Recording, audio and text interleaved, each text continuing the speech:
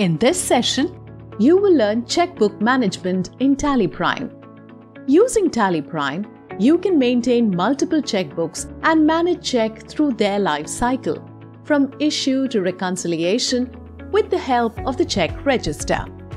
Let's start with checkbook configuration. To configure checkbooks from Gateway of Tally, press C to create a new bank ledger. If you already have a bank ledger, press A for Alter, Ledger, select your bank ledger, set to Yes to set or alter checkbooks. Here you need to mention the check range along with the checkbook name. Mention the starting name of the check and then the last number of check in the book. Number of checks will be auto-filled. Next, specify the checkbook name. It can be based on usage or it can be department-wise, like owner, manager, accounts team, etc. Next, let's mention the details of another checkbook. Specify the from number. Here is a tip for you. Instead of specifying the to number, you can alternatively enter the number of checks. The to number will be captured automatically. Mention the checkbook name. Likewise, you can specify the details for multiple checkbooks for a single bank. Press Enter to move forward. Ctrl+A to accept the ledger. Press Escape and come back to Gateway of Tally. Next, let's record a payment voucher and learn how to use the checkbooks. Press V for vouchers. Press F5 for payment. Select the bank ledger. Next, select the ledger against which the payment is made. Enter the amount. Press Enter until you get this bank allocation screen. By default, check as a transaction method will be selected. Next, you can see that the check range and instrument number is auto-selected.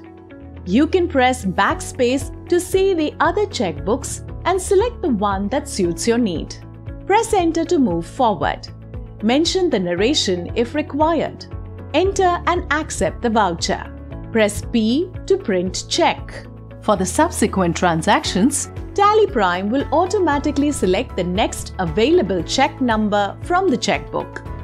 Next, let us view the check register report. To view the check register report, press Alt+G for Go To, type and select Check Register. Using this report, you can view, search, and track your check details. To quickly locate a check, press Alt+Q for Quick Search.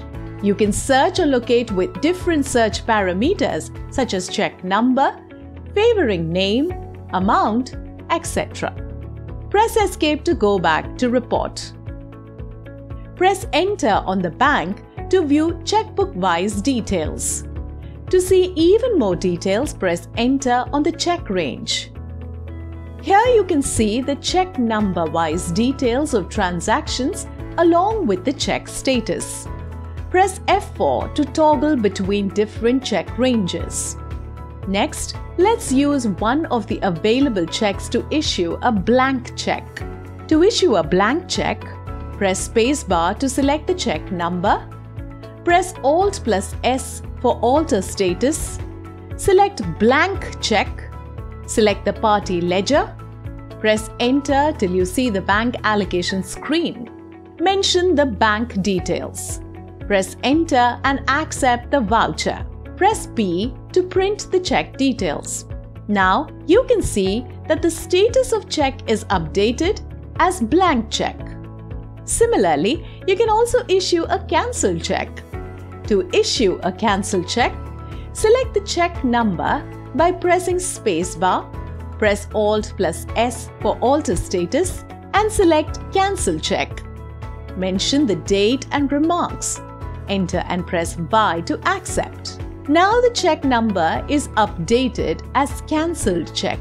You can use Option in the side menu and F12 to change and add more details in the report. That's it. Here is a quick recap of things we learned today. Configuring multiple check ranges in checkbooks. Recording transactions using checkbook. Viewing check register report. Issuing blank and cancelled